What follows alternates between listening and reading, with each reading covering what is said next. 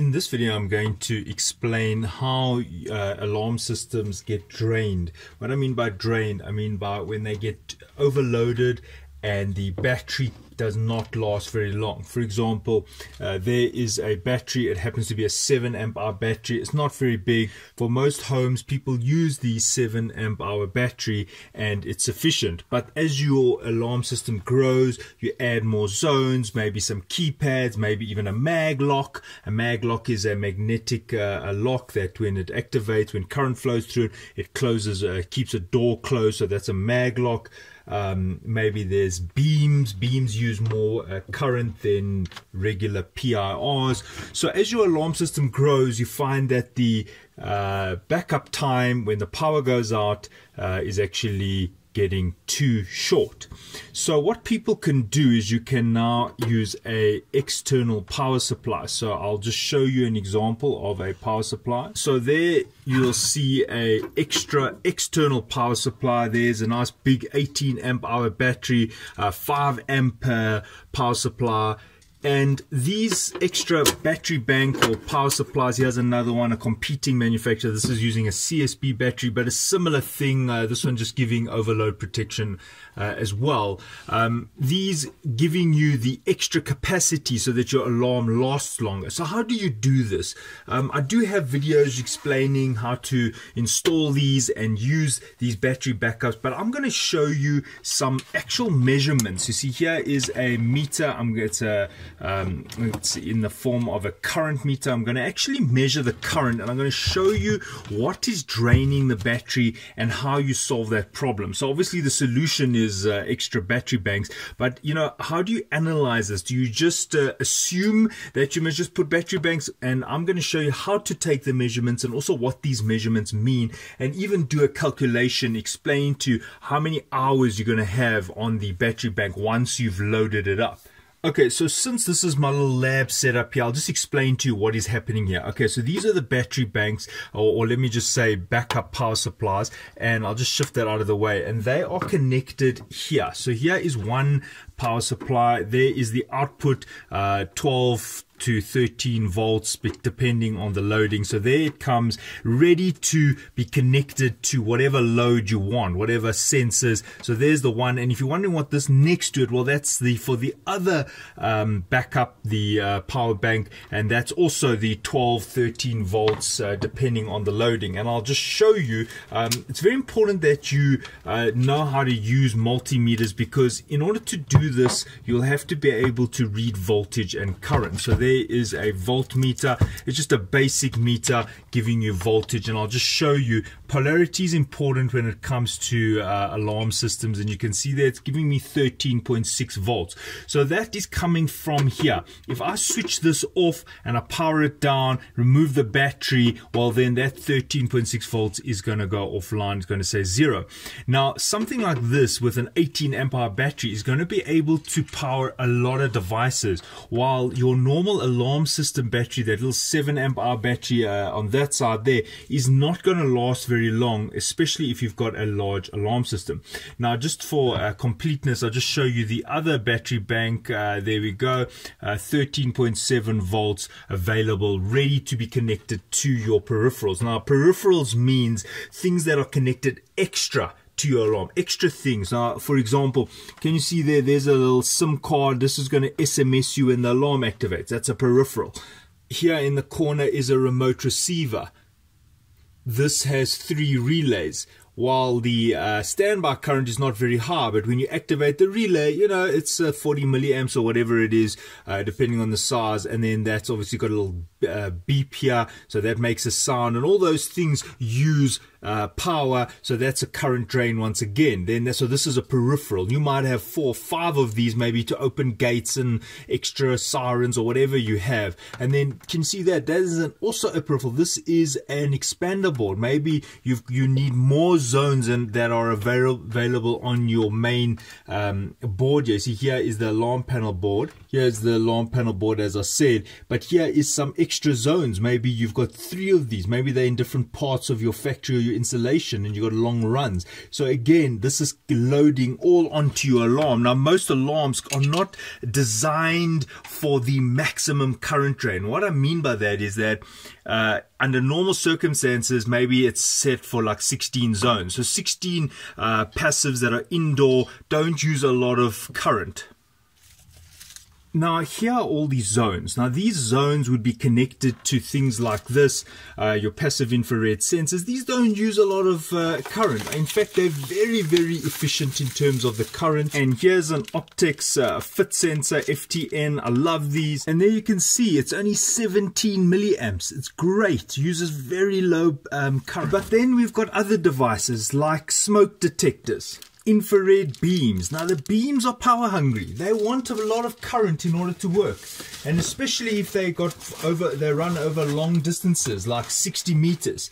So what you'll find is maybe your infrared sensors in your house or your offices don't use a lot, but you'll find there's a few that are going to be power hungry, and they're going to deplete your battery as your installation grows. So how do you measure this? How do you know what's using what amount of current? Well, you have to measure it with an ammeter. So here is an ammeter, and what I'm going to do is I'm going to do some tests and show you how to measure the current drain on your battery. Now, just before I do, I just want to explain a few things. This happens to be an IDS made alarm system. It can charge a battery of about 7 amp hour, although they do say you can put a maximum battery there of 12 amp hour. 12 amp hour is still not going to be enough for a really large alarm system. You're going to have to use these additional power supplies. So what do? You see, what you'd normally do is just connect it up to the power rail on your alarm panel. There it says auxiliary plus there's the 12 volt, the 0 volt, and eventually this thing will be totally full with wires. It'll look something like that, you know. Okay, there I'm using terminal blocks, but you'll see like lots of red wires and lots of black wires all draining, which basically is going directly from the battery. Now, you might be saying, well, why is there a battery there in the first place? The battery there is only when the power goes down, or just if it's got insufficient power to send a transmission signal. So if you look at the top here, there is the AC adapter powering the alarm system, but the purpose of the battery is when the electricity goes off. Now, you might be saying, well, I live in a country where there's hardly any power outage. Well, good for you. But in other countries, power is not a reliable resource. It goes off at least maybe once a month, once a week. Right now in South Africa, with the load shedding, that means there's scheduled power outages of up to 4 hours a day. You know, that's when you're really going to test your alarm. Is it going to last that 4 hours? You need to have a different setup. So let's measure the drain on this battery in its current form. I've already moved a lot of the sensors off the battery. Now, there you can see, look, I've got my sensors connected to these two terminal blocks. There's a little terminal, and there's a terminal, and they have already been connected to an external power supply. So that would have been connected to your alarm. So let's see what those sensors are pulling. And then also don't forget about extra devices such as keypads and expander boards. So altogether, I've got actually 2 here, but imagine they were all on one, and I'll give you the current measurement. So what you do in order to measure current, you'll have to break the circuit and connect an ammeter in series. Remember, current is measured in series. So here I've got the positive and the negative lead. I've set my ammeter to current. There it's amps. There it is, amps. And then there is the common, and then you can see I'm measuring amps DC. We are using DC here. These alarms do not run on AC, they run on a DC current. So in order to measure the current usage, I have to disconnect either the positive or the negative, doesn't matter. And I literally open the circuit. You see there, I've opened the circuit. That was the circuit for just the sensors. Now, this is not a very big installation. I've got installations where there are like 45 outdoor sensors pulling a 1.5 amp. So don't expect to see 1.5 amps. This is a small installation. I'm just showing you. But as I said, if you had a lot of beams and extra devices, it would use a lot more current. So that's just the remote receiver getting powered up. And there you can see it says 0.2 amps. It's not a high drain, but now you've got to add it up. You see, that's just the sensors. You see here, these are the sensors. So that means that the positive and negative of each one of those sensors. Now remember, I showed you the sensors, the different types of sensors. The positive and negative are all being fed from an independent power supply. So that already relieves the battery of additional loading. Okay, this is only 0.2 amps, but it's actually a much higher if I show you the loading that was from the keypads as well and other devices. So I'll show you now. If I add them up, you see there's 0.2. And just in terms of how I've set this up, can you see that I'm doing this in series? I've opened the circuit. Why I've put a screwdriver here is just to maintain the series circuit, and there you see the 0.2 amps. Now what I'm going to do now is I'm going to actually show you the loading on the other bank, and that is sitting here, and that is for some keypads, literally just a few keypads, and maybe that expander board in the corner which I showed you. And you're going to see that even just small items such as that still use quite a bit of current. Okay, so say for example, I'm opening this one. This is just for the keypads and one expander board, and you're going to see the current drain here. Look at that. That is 0.4 amps, 0.39, 0.4 amps just for some keypads. Now imagine you had 6 keypads, and imagine you had a few expander boards. That would easily reach 0.9 amps, because I mean this is just like 2 keypads and an expander board. That's already 0.4 amps.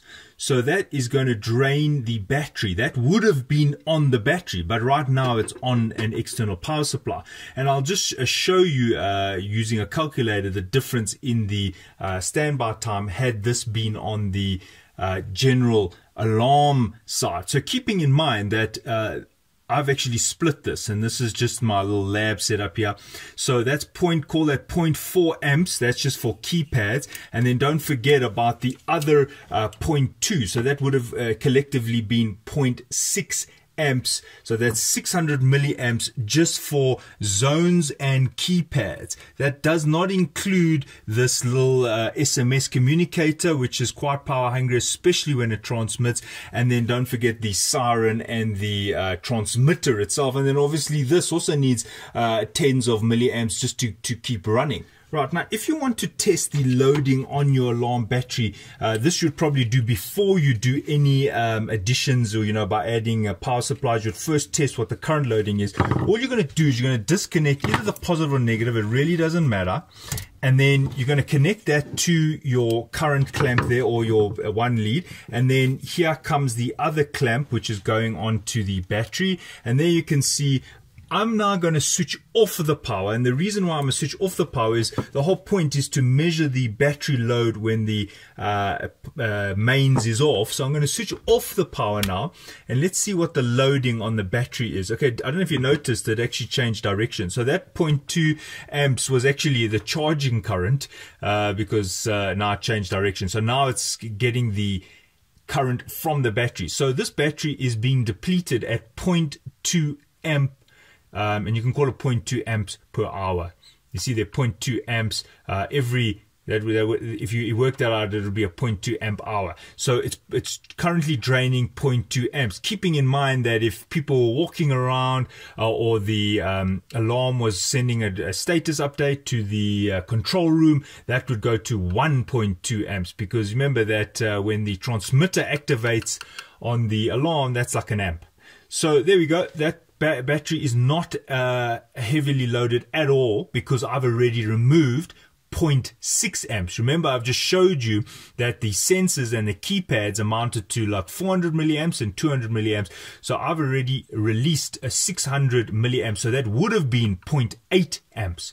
Now this is a small installation. In other installations, I've got setups where there's each battery bank is being used at 1 amp, and that is why I had to deplete, well, actually spread the load. See, that's the whole point. It's the same way you wire a DB board. Maybe if you know, by you're an electrician and you understand DB boards and circuit breakers, each phase needs to be balanced. You can't have all your power on and look at that, the alarm actually died, by the way. Look at that, that battery needs to be charged. Look, it actually died.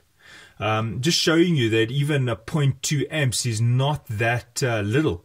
0.200 milliamps, there you go. The alarm panel may have tried to do a transmission to the control room and it just died. So that battery is probably a little bit faulty, or it's still a bit depleted. I need to get a new battery or charge it. Okay, so let's start summing this all up. The first thing is, if you find your battery life is getting a bit low, only giving you like 2 or 3 hours, go and measure the current on the battery, or use that the battery. You connect your meter in series and it must give you DC amps. Then you measure the current. If the current is 0.2 amps on an alarm system, that is actually not a lot. It's actually fine. But if it's over about 0.3, 0.35, well, maybe consider spreading some of the zones or all of the zones onto an external power supply such as this. And as you can see, the one power supply is carrying 0.4 amps, while the other one was still very lightly loaded, 0.2. I'm still going to build up on this alarm system. This is just the early stages. So if you work this out, this is an 18 amp hour battery, and also in here an 18 amp hour battery, and you compare that to the alarm 7-hour amp battery, you're going to see that I've just extended the backup time considerably. Right, so I'm just going to demonstrate a higher current load. There you can see I've got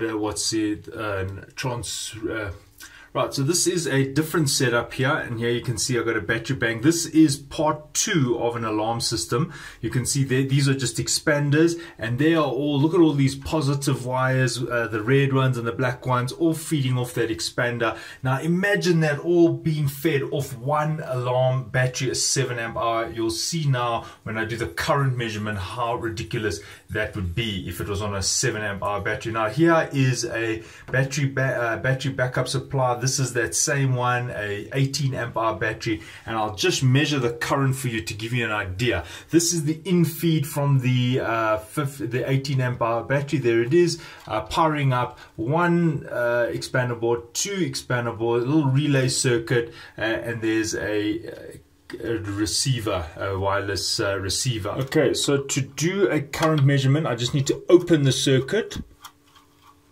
There we go, and connecting it up there, that is the positive going into the meter. Look at that, there it comes in series, coming out there, and then remember this is amps, so we're now going back to the supply here. Remember, it has to be in series when you're measuring current.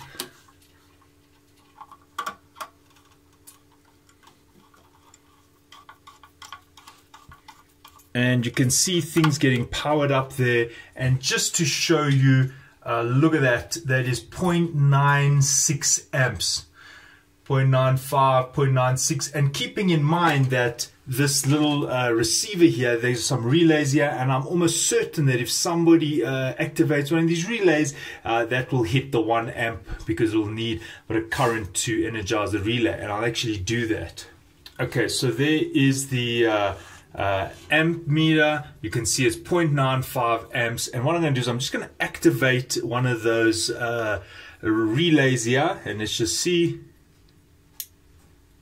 There you see, went into the 1 amp. You know, that's just to demonstrate how the load does fluctuate. So now you can see on larger alarm systems how it's much higher than the 200 milliamps or the 400 milliamps. But I just showed you this. There you can see I'm just doing a power measurement. And now let's go look at an Excel spreadsheet to work out the backup time on all these peripherals. Okay, so what I've got here is a spreadsheet. And let's just recap. Do you remember there was the main board area and we measured the battery usage at 0.2 amps. That was the battery on the connected directly to the alarm system. Was only the 7 amp hour battery. These are the units, amps, amp hour, hours, and what you can see is the usage on that little 7 amp battery was 0.2. The battery capacity was 7 amp hours, and this is how I worked out the backup time, 22.7 hours. This is my formula: the capacity of the battery divided by the load. So this is 7 divided by 0.2, and then I times it by a derating factor of 0.65. And the reason why I do that is you're never going to get 100% from a battery. Maybe, if you're lucky, 65%. So what happens is the lead acid battery's got quite an interesting response. What happens is, say it's 12 volts. It'll stay at about 11.5, 11.2 and give you a consistent current for a while. And the minute it starts going below about 10 volts, it actually starts decaying quite rapidly. So you can derate it by about 35%, even a brand new battery. Now that's my experience. So obviously you can do your research and find out other derating factors. Now that is for a brand new battery. So I would get about 22.7, so let's just call it 22.5 hours if the drain on that battery was only 200 milliamps. Now that's for a brand new battery. What's going to happen after the battery is 3 years old? You're going to derate it again. So I've derated it by 30%, but you could probably go closer to 50% because lead acid batteries only last about 3 years. In fact, if you do UPS installations, that's uninterruptible power supply, the batteries are only warranted for 3 years anyway. Thereafter, they say that the lifespan, the backup time on the battery is considerably reduced. So you could probably say 50% reduction. Anyway, these are not hard-working batteries, so let's just say 30% reduction. Okay, so there we go. Now, do you remember I had that other battery backup, and then we only measured also 200 milliamps, and then we had that other battery backup, and then that had 400 milliamps. So look at my standby time, 58.5 hours versus 29 hours. These are amazing. I mean, obviously that is it's not going to stay like that because I'm still expanding this installation, but 0.2 amps on an 18 amp hour battery is going to give you close to 60 hours backup time, and even after 3 years you're still going to get over 40 hours. Okay, so this is how I've calculated. Now, do you remember I just showed you that that last setup right now, and that was 0.9. It was actually closer to 0.95, and you can see my calculation. I'm only going to get about 12 hours of backup time if it's the load is 0.9 amps, and after 3 years I'm only going to get about 8.5 hours. So this is how you should do it. You do this little calculation, and you kind of want to match it, because there's no point having battery backup 2 giving me 29 hours and then somewhere else in the system I only got 12 hours. You kind of want to get these close to each other. So let's say 22 is the minimum. So let's say 22, then I can adjust the loading that this one could have maybe 0.5 amps, this one could have maybe 0.5 amps, and then I could take some of this current, some of the sensors, and shove them on this battery backup if possible in a similar area. Okay, so that's how you analyze the power on your alarm system, and I hope this is helpful. Just something else that you need to consider. This is best case scenario. Even though I'm saying 65%, I've derated it. Derated means you've kind of marked it down. It's like a car. It might say it can do 220 kilometers an hour, but really, can it do 220 kilometers an hour?